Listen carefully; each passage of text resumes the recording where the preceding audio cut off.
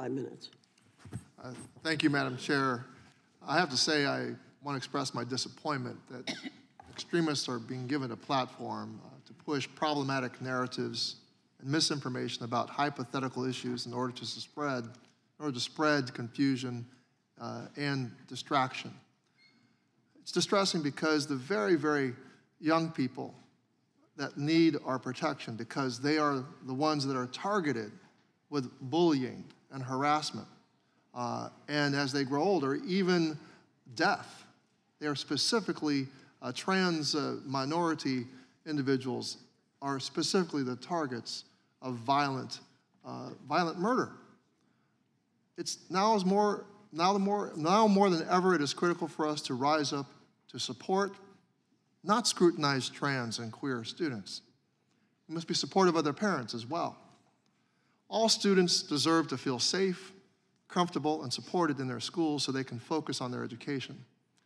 Supportive educators, whether they belong to a teachers union or not, and there are supportive educators who are members of unions and supportive educators who are not, but they are essential.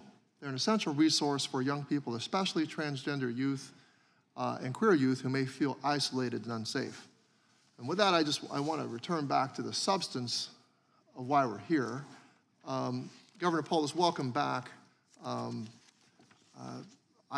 want to focus on just the tremendous resources that provided by both Republicans and Democrats. The CARES Act was a Republican-led act. The ARPA was Democratic to meet the needs of states and school districts to safely reopen. You mentioned some of the things that you've done with those resources, but I want to drill down into the things that the pandemic. Unfortunately, the school closures were a result of a very real response to over 1 million of our fellow Americans dying. That's a fact.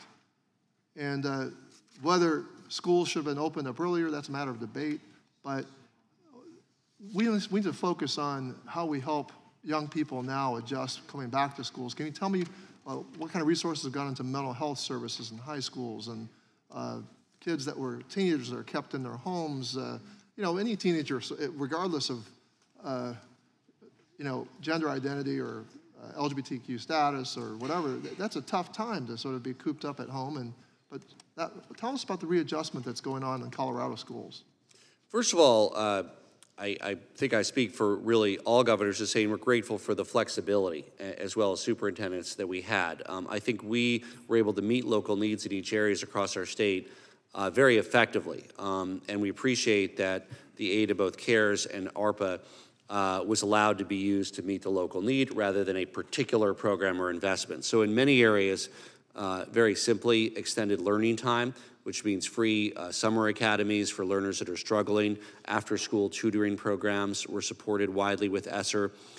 Through the GEAR piece, which we deeply appreciate, we were able to design a program that broke down barriers that existed between school districts and community colleges and other educational entities to support aligned work towards improving student achievement. We were also, out of the American Rescue Act funds, able to fund the iMatters program, which is providing mental health support. Every Colorado student has access to 6 free counseling sessions. One noteworthy aspect is the universality of it. They can be virtual, and they are in many places, areas where otherwise students might not be able to access a mental health care provider or someone to talk to. Thank you, Governor. Mr. Pulsifer, I've been interested in it's a form of credential creep. I've seen professional sort of certifications see the academic work you got to do just sort of expand. Physician assistance programs, for example. I had one at my community college that you could get a physician's assistant certificate or certification in 2 years. And often people coming out of the military, they came to the community college just for that reason. But then the accrediting body, the independent accrediting body, said you had to make it a master's program. I'm wondering if there's a way for us to reverse that trend, because I'm interested in people being able to get high-paying credentials, but what do we really need to do to educate that person?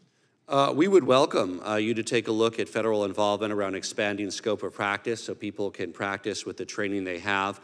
We've been very thoughtful about applying a skills-based hiring model to the state, as well as expanding scope of practice for nurse assistants and others so they can practice fully up to their level of training and don't require additional college just for the sake of college. And so we'd welcome increased federal interest in that, and we'll look forward to visiting with you offline about that. Oh, okay, I meant that thank you, Governor Polis. I meant that for Mr. Pulsford, but my time is running up, and I wish, I'll talk to you both. I'll allow Mr. Pulsford to answer the question since there was a misunderstanding. Thank you, Madam Chair.